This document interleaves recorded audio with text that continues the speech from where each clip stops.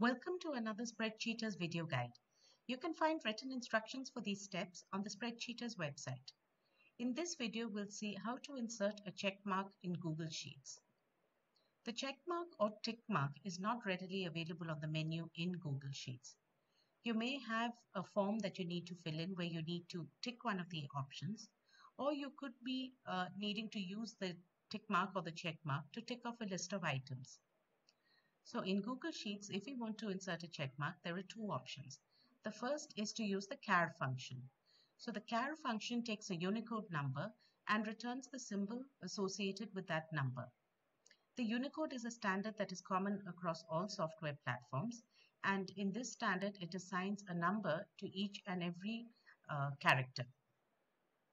So here, if I want to use that, I can type char, and the Unicode number for a check mark is 10003.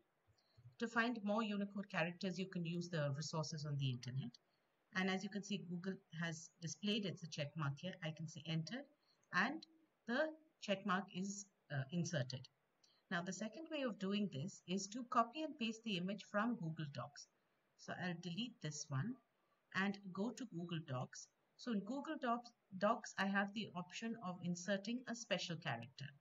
So this opens the dialog box. Here I will say I want a check mark, and it displays a number of options here. I'm going to choose this one with the green.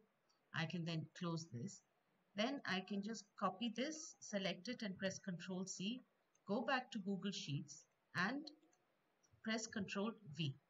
And I have the check mark inserted here. So these are two ways in which you can insert a check mark in Google Sheets. Please read the appended article for further guidance.